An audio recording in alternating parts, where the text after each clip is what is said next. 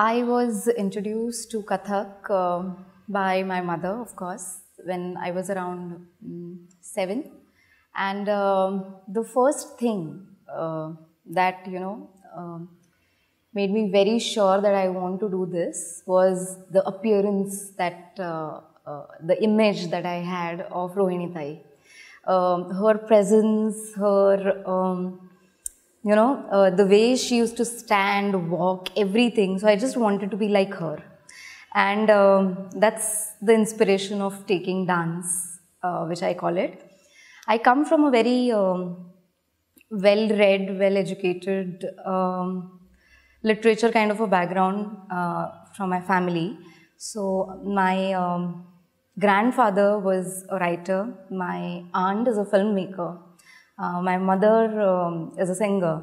So the art was in the family itself, and it helped me a lot in a way that we saw good performances when we were young, and the observation helped more than actual learning. So I think these are the two main things that inspired me and maybe eventually helped me taking a decision to take dance ahead. So that's how I was introduced to it. And then later when I started reading about art, like literature, art and music and dance, I strongly built liking towards Marathi literature, and that has immense impact on my thinking, I believe. And that's how my work is also inspired. So when I go back and I think to myself that what is it that when I dance, I think throughout in my dance. So I think about the literature most of the times. So I think about the words, I think about the meaning, and I'm more into emoting the meaning than talking about the beats. And that's what I believe is my strong point and my weak point as well, because that's what I saw Baby Tai also doing it. She had tremendous laikari and riyaz of tal, but her what we can say is her hold over the words and emoting the meaning beyond the words was something that inspired me throughout. And that's what I saw when I started learning under Roshan Datye as well. So I believe this has been the main, source, main energy to take my dance ahead. Now, when I talk in class also, when I teach my students also, the first thing I do is everything, even it's a technical word, the word itself has its meaning. And I split it out and I teach the meaning first, then the technical term, and then the actual practical of it. So I believe language is, especially Marathi or Sanskrit or Hindi, has tremendous impact on my work. Now when I talk of my work, I believe that I have seen Baby Tai and Roshan Datye doing good amount of work, rather quite depthful work on every topic that they have got for choreography. So whenever it was just for say Baby Tai had a topic for Udan. So Udan, how do you take that Udan or the flight? Just taking the flight word to a spiritual level, or Roshan Datye taking Vyom to another level beyond astrology and astronomy. So this is how I came up with my work called Advaita, which is oneness. Now oneness, me and my dance, oneness of me and God, the spiritual energy that I consider is God. Oneness of my tradition and my gurus. So this is Advaita for me. And this is how I started working on this concept of Advaita. Now, Advaita is basically, again, the literature that I got is of Sen poetry, Maharashtrian Sens, who have very, very strong impact on the society in terms of brotherhood, spirituality, and oneness. So that's how I learned a few compositions which Bebitai used to perform of saint poets. I learned a few compositions of Roshan Datye that she choreographed and used to perform, and then I contributed a few of my own. So I choreographed a few compositions on saint poetry on my students and on myself as well. So this is Advaita, and I believe when I perform now also, Ghanu aze guna guna, vara vahe runa zuna, bhavataratu ha kana. So it is seeing the God beyond the personification of Him.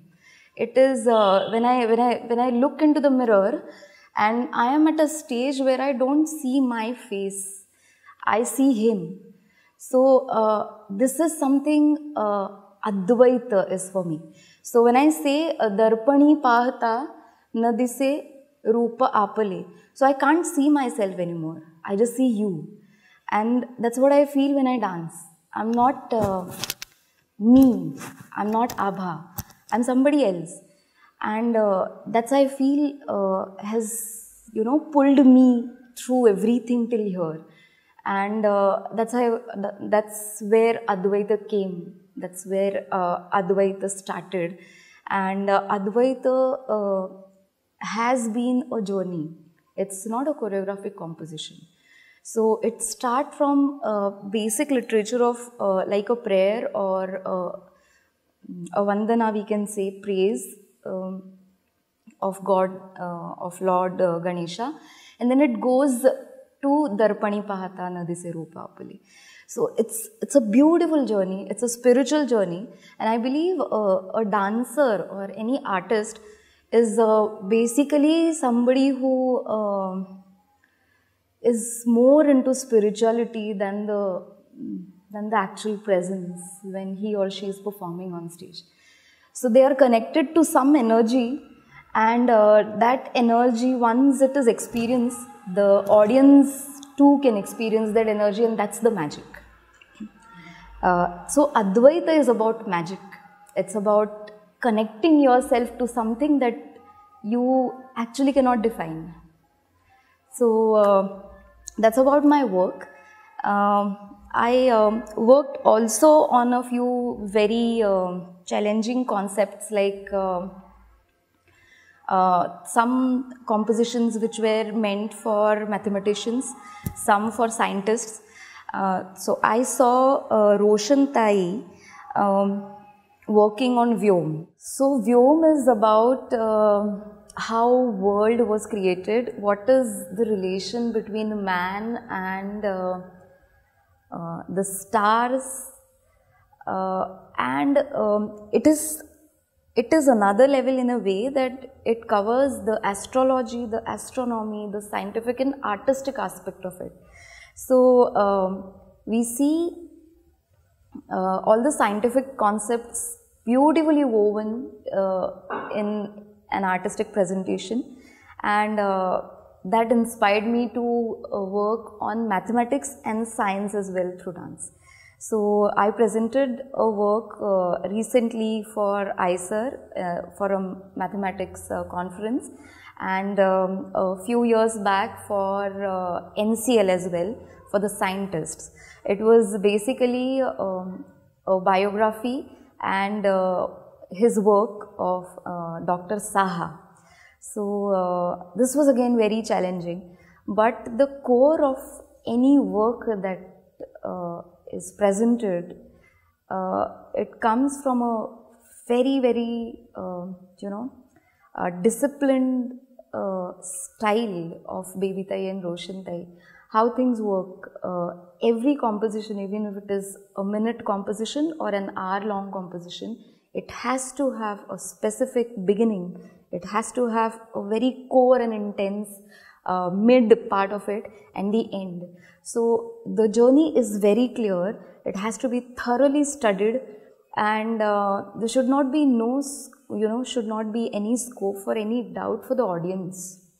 So even if it is vague at artistic level, but at a research level, I believe that's what I learned from my gurus, that how a subject should be studied well before handling at a choreographic level. So that's a discipline, that's a teaching that we have fortunately got from Rohini Tai, and has been very, very strongly taken ahead by Roshan Tai, my guru, and I'm trying to take it ahead as well, and encouraging my students to study about dance technically and literature wise as well. So it is not just about presenting your art as a performer in front of the audience, but knowing the art first, understanding it, then experiencing, and then sharing with the audience. So that process, I believe, and I strongly believe that works, and it gives another level of happiness and satisfaction as a performer. When I work on a choreographic work, how I choose the music, I believe the music chooses the work, because it's not that the music is already set in my mind, because unlike Rohini Tai, she herself was we can say in a way a musician herself. She's composed many compositions for her own choreographic work. She used to sing it. She's written her composition. So she was a music composer, she was a writer, she was a dancer, she was a director of the choreographic work herself. Unfortunately, I am not into music, or I do not sing, or I have not composed any composition musically as such. But we have been very fortunate that we got to listen to very, very rich music while growing up. From any beat which we call as classical, Indian classical music beat, to any Western percussion beat as well, we still can connect. We are taught in a way to connect to the soul of the music through dance. So that's how I choose the music for my choreographic work. So it is not a beat, or it is not the instrument that I think of. I think of the mood, and that's how I choose my music. When I get it composed, I literally write an essay and I give it to the music composer, and I explain each and every part of it, and then I ask him to interpret it in his own form, and that's how I collaborate with music. With the topics which are challenging for Kathak, I may say, like maths and scientific projects, I make sure that I go to the experts. I make sure that every concept is very, very clear to me. And for the literature as well, I go to experts. I get the meaning of each and every word. And as we have Sanchari Bhav, one word may have many interpretations. And I should be able to interpret it in many ways. That's is always an attempt. So it is not the literal word that I have to emote, because the word itself gives a meaning. What I have seen growing up, watching Rohini Tai, watching Roshan Tai, is the Sanchari Bhav of any composition. So when I talk about Ghanu Aze Guna Guna, so it is the clouds that are making the sound, which is making me uncomfortable. Uncomfortable in a way that it is pulling me towards that energy that I cannot define.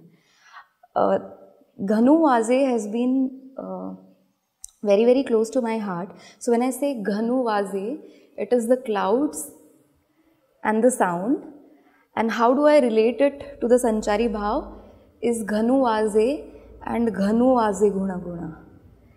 Vara Vahe Runa Zuna is the wind, and it is Vara Vahe Runa Zuna. So this Sanchari Bhav, we've been very fortunate to observe, learn from our gurus, and that's how I try to emote it in my choreographic work as well. So when I talk about Roshan Tai's work, when I say Avat Sham Lachak Chale Mukuta Dhare is the literal meaning. But Avat Sham Lachak Chale Mukuta Dhare.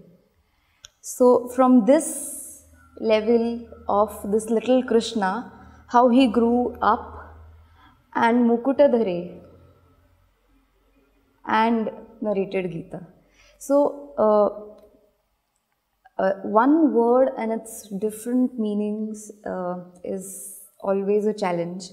It does not stops, or it does not restrict the meaning to the literal word, but to the Sanchari Bhav of it, and I consider is the challenge in any work that I do. So that's about the literature, how I work on. Collaborating, I have tried collaborating with different art forms as well. I have tried collaborating with Bharatnatyam, with Odissi. I have tried collaborating with contemporary dance movements. I have also tried collaborating with paintings and sculptures. So I've been very fortunate to have been a part of a research of my guru, which is on ancient sculptures and medieval paintings and dance. So how do I read dance in sculptures? How do I see dance in paintings? How do I see dance in the color combinations? Is another way, another aspect of dance that enriches us, I would say. And so this has been very easy for us, I would say, because our gurus have experimented so much already that it has given us a guideline how to collaborate with different art forms, with different dance forms, with different forms of painting and culture around the world.